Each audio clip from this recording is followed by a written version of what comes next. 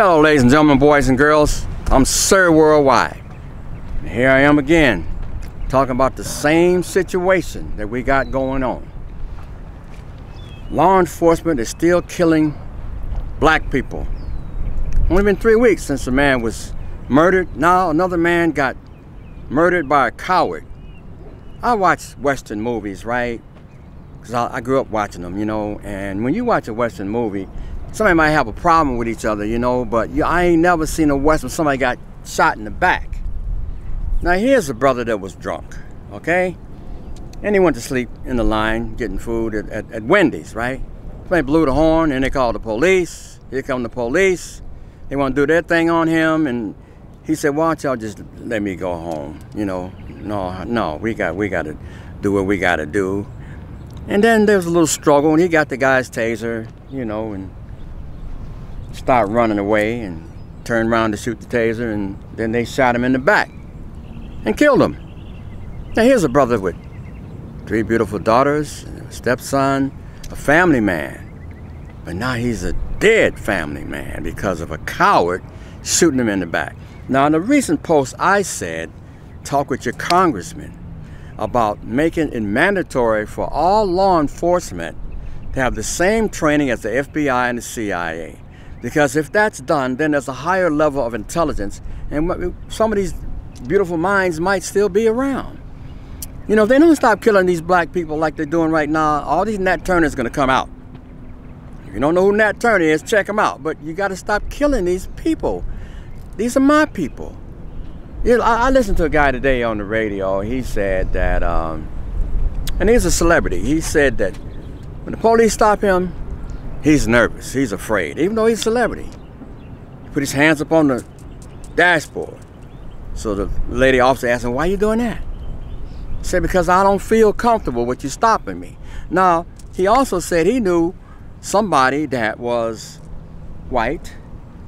They got stopped by the police. He was drunk. What did the police do? They took him home. Come on. This is ridiculous.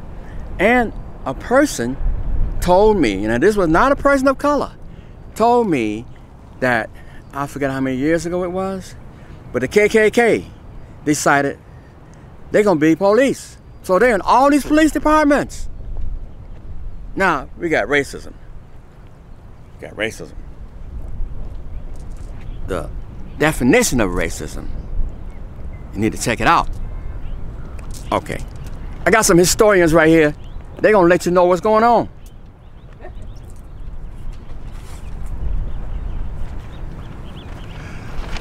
And welcome to Sir Worldwide. I'm Don. I'm Carrie. We're here today just to give you more information and give you an update on information about racism and how you can protect yourself from it. Give you definitions so you know what it is when you see it. And we should avoid those people that are racist at all costs. Disappear from them, don't be around them, don't patronize them. Well, on one hand, it's cool to avoid them. Well, we can only do that if we have a separate land or territory of our own. It's hard to dismiss ourselves from their influence because we watch television, we do business with them, we're integrated. We're so thoroughly integrated in their schools and everything that they do that it's hard to do the separation in this country. To be successful at the separation will be to have our own land or territory of our own. But since we don't, it's important that we have a better understanding of what we're dealing with.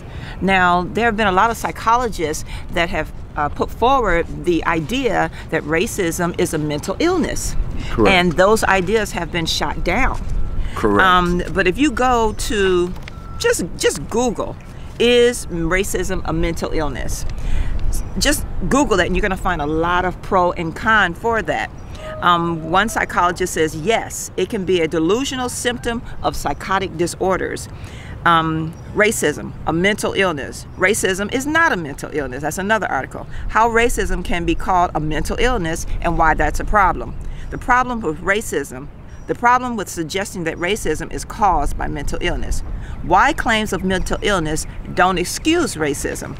Racism can affect your mental health from its earliest childhood. That's Now, correct. I didn't really pause too much, but those were different topics of articles on the internet that popped up when I asked the question, is racism a mental illness? Well, it must be an illness because what they continue to do over and over again, and they're in denial about what their actions are and why they do what they do. They have lots of excuses, and they will not admit that they are not functioning correctly as human beings.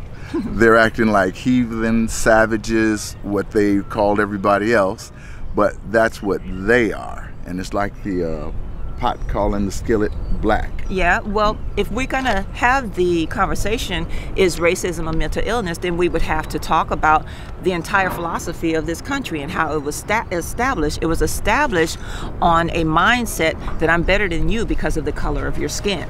Right. And we know that that is a false mindset. Right. But it has grown to make people psychotic, neurotic, compulsive and repressive, and all of the actions that the police do is based on some type of psychotic and neurotic mindset. Yeah, exactly. For example, I was reading an article that said when Mel Gibson, he disrespected the Jewish community, he apologized and he admitted, I need help. Right. And he went on to get psychological help for his disrespect of a whole group of people. Right. Because clearly he had the mindset that he's better than them because of the color of his skin. Right. Oh, well, they all look the same to me sometimes.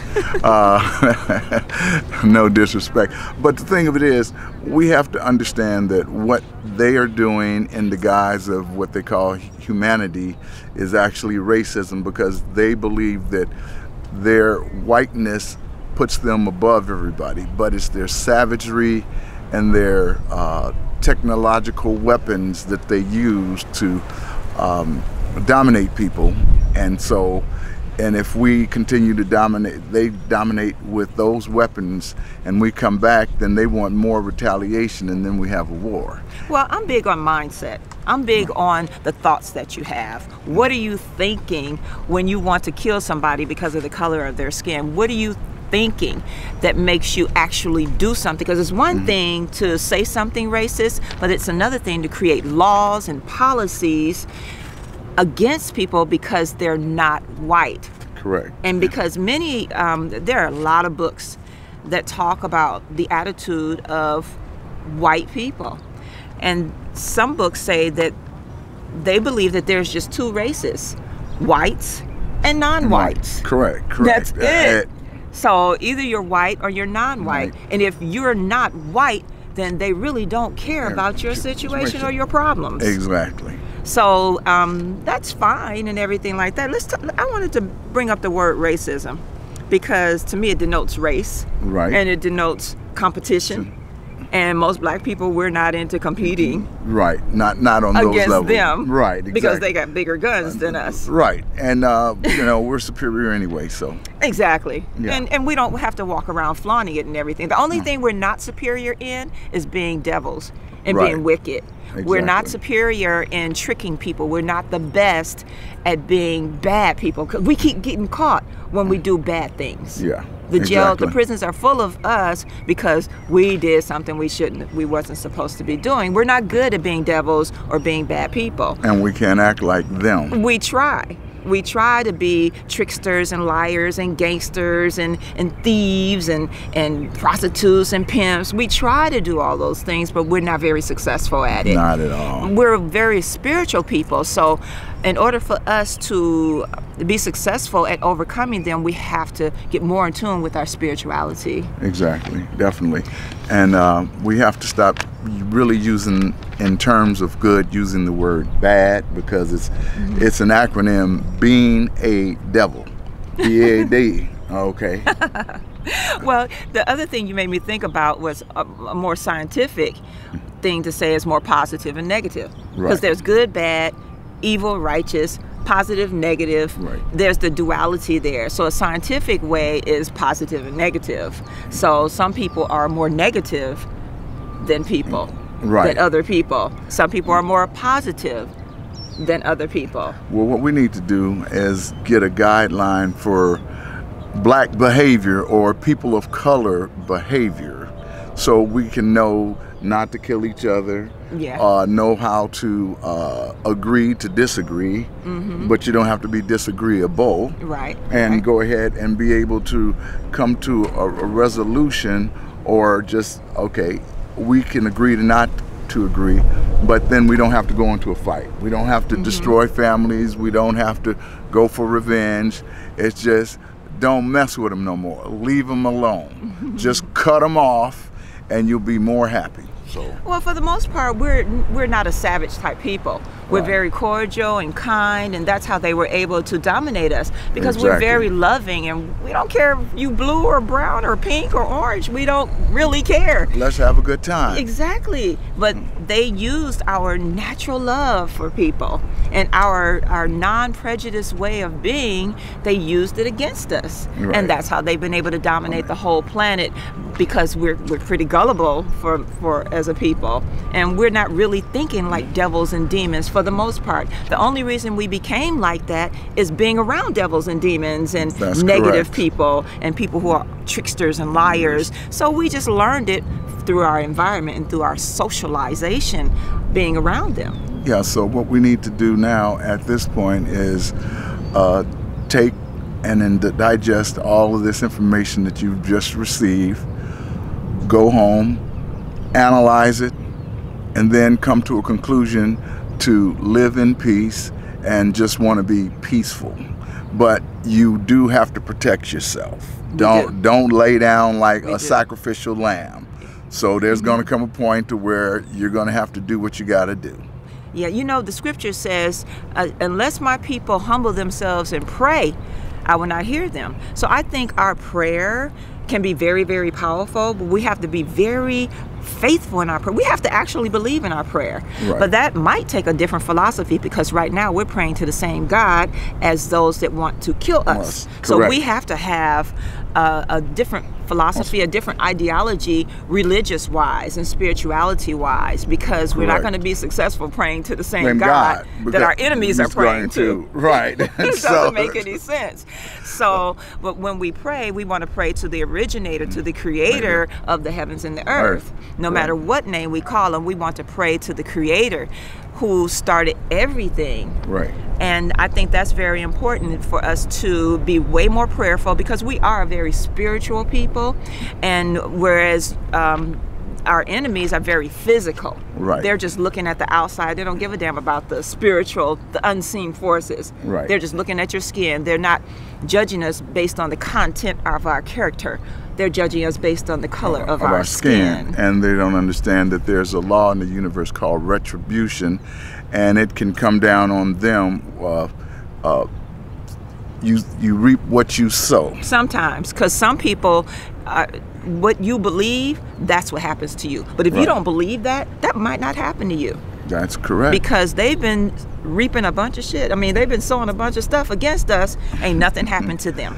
Nothing. So what I'm saying is, if you don't believe like that, most times it won't happen to you.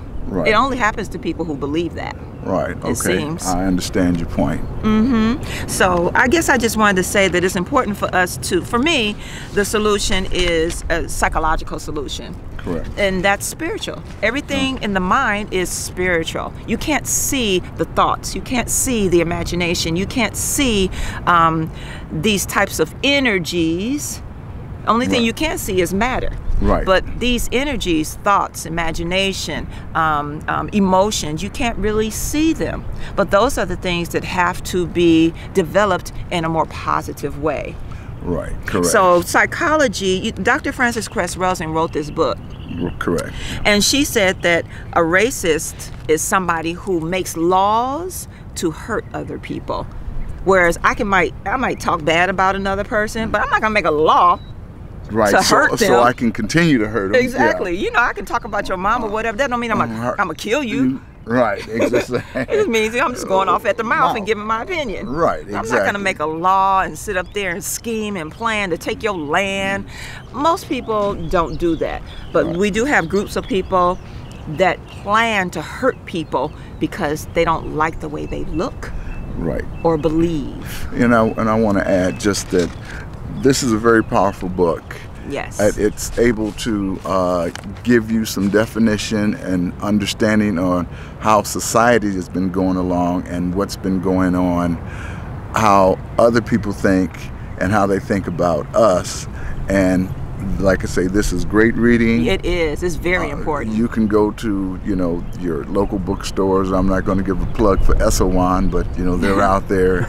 I wonder if it's still in print, because she really gets into the mental health and really explains why Europeans do what they do. Right. And it has to do with they really love us, but they're jealous of us. They want to be us, but they can't be us. And they're afraid of genetic annihilation. Right, and they want to keep us in their own little circus, keep us under their own little monster. But they want to stay white. There's nothing wrong with that. Right. No, they want to stay white. Be white, stay white. And there's a video on the internet from the 50s and 60s where a KKK member, he was saying, we do not want to become a race of mulattoes. Right, exactly. So what can I say? I don't blame you. Okay, well. Keep your white purity, but maybe y'all need to go to someplace else on the planet if you want to stay white. And if we're dominant. and if you're black, stay black. Exactly. Okay, There can be a problem when there's racial mixing, and that's understandable. Right. But 1 ounce of the blood makes you whole. That's correct. So what we want to do, we want to conclude this and let you digest this, and look forward to our next series on the topic of staying sane while being black. Okay. Peace and blessings. Okay, on one note, that was great. These guys are awesome. But if I got something, I got to run it by you. I'm going to be your minister of information, okay? Frequently, I'll do that, right? A lot of friends of mine don't watch the news. They don't believe in watching the news. They say it's a bunch of crap. But me, before I leave the house, I turn on CNN. I just want to see what's happening here, right? There was a murder, as I mentioned earlier, on Friday in Atlanta, right? By these cowards that shot this young man in the back. And then just 2 days ago in Tulsa, Oklahoma, where their leader's going to go on Saturday. There was 2 young teenagers walking down the street, right? And the cops pulled them over for jaywalking, but there was no sidewalk. So the video showed this one police officer dragging this young man out of the car, slammed him on the ground, his head hit the pavement. Black Lives Matter? Yeah, right. To who? Please subscribe.